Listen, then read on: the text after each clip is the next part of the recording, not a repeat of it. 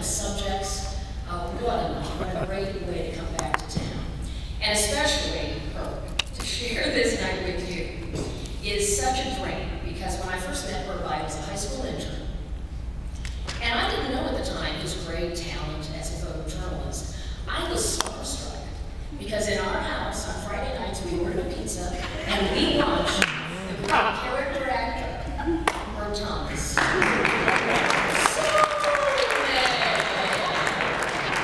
You were part of my life, and so when I met you, I was just blown away. And little did I know what a great teacher you would become. And over the years when we go out on assignments, it was one moment where he, very casually said something to me that resonated, that I don't think I've ever told you. I retell this story over and over again throughout the years. And I share it with colleagues, and I share it with new people coming into the business. So we were out on the story. And honestly, I don't remember what the story was, but what mattered was that it was one of those things that's not very visual. Whatever action it was, it already passed. There wasn't much to see. And I thought, how are we going to turn this into anything that can be a piece for tonight's news? He was already 3 or 4 steps ahead of me. And I continued with this, how is this ever going to be enough to be a piece? And with that wonderfully knowing smile, he turned to me and he said, there are 1,000 ways to shoot a break.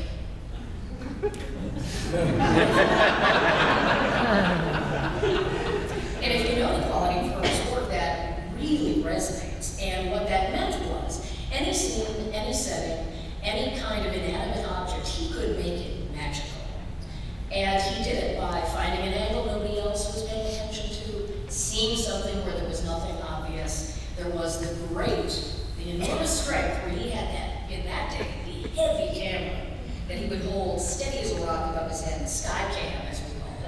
And angle nobody else had. So any piece that you did with her had a real energy to it just because of the way he looked at it. And I took from that it wasn't just about shooting the video, it was how to approach a story. There are 1,000 ways to shoot a break. And in the years since, whenever I would be with a team, and it's a very collaborative business, when we'd arrive on the scene and it wouldn't seem all that promising, I would say to myself and to them, there are 1,000 ways to shoot a break. So I thank you for that.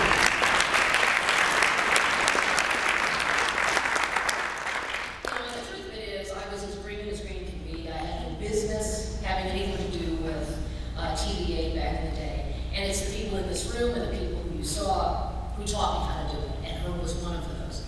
And when I think back, there's a tie to TVA that people don't necessarily know goes back quite as far. And to me, it is still TVA, and it is New Century. I realize it's not Fox 8, but it's frozen in time for me.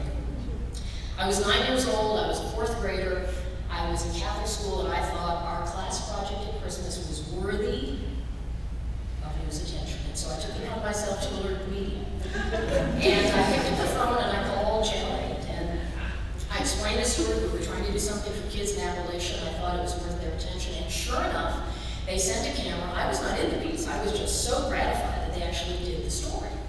And I learned then that just having an idea could turn into something. And the person on the phone who was working the assignment that day was a man named Bob Serenera. And years later, Bob was one of the people who taught me how to cover politics. When I wasn't drafting behind Tom Barris trying to learn how to do it, Bob showed me a lot about how to do it. And I learned from that in a phone call, a story from an unexpected place, a kid from Euclid who thought our Catholic school had something to say, could become something. It opened my eyes to the possibility of journalism. And then years later, another phone call changed my life. My late aunt, who was Nurse Linda, called Virgil Donovan and said, my niece needs to do a 2-week work experience in order to graduate from high school. Now, if you know the unique power of a Catholic nun, I didn't understand that, but that is a force. And she had had Virgil's daughter somewhere in her many years of Catholic education, and that gave her standing, that gave her the confidence to make that call. I never even understood at the time how powerful that was. And she said, would you meet my niece? And Virgil said yes.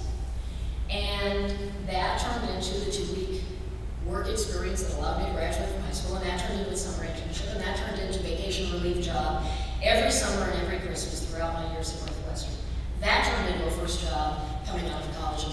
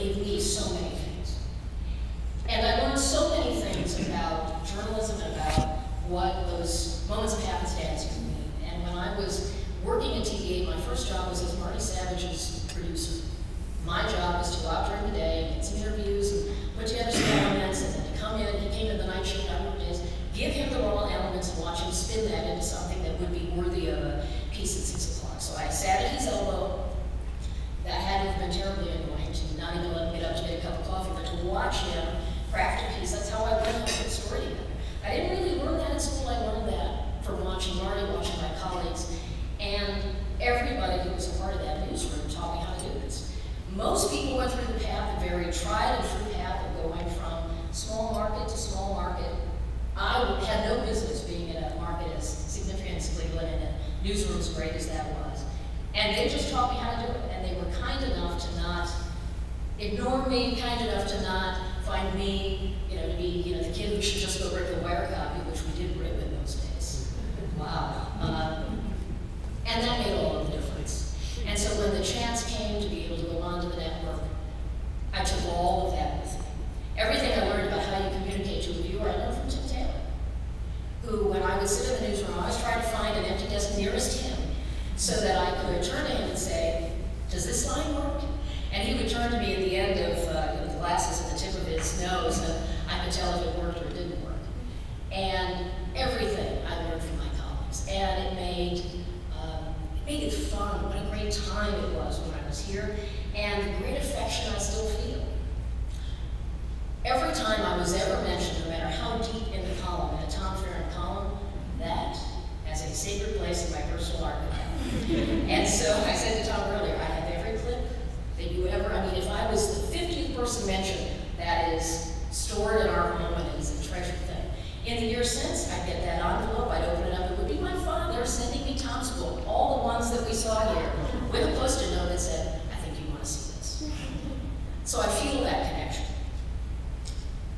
It's so wonderful to share this night with these other honorees who I have great admiration for. The Plain Dealer is a big part of our family, always has been, and it's a treasured ritual to read the paper. As much as I can read it online, I still love to get the clippings my dad will still send me because they mean so much more when he writes a little something in the margin and says, thought you'd want to see this. It has been a tremendous role. And we all know that journalism is, for all the fun, it's also challenging, it's also taxing, it's also difficult. And so when I think about how I got started, my family is here, and my dad and my brother were the first ones to cheer me on when I was interviewing them with a hairbrush in my pajamas, and to believe I could do it.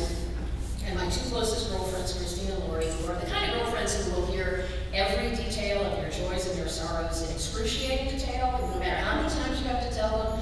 That's the kind of girlfriend friends who lift you up. And my David, who has been with me for 10 years. Now, of those 10 plus years, I have spent hundreds of days on the road where I would be away.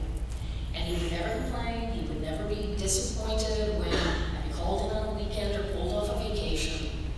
And when I would even feel like, oh boy, the phone is ringing, I know what that means, I'm going to be shot off the cannon and sent somewhere, or I gotta get up at 4 to do something in the morning. And he would say, you love this, you really want to do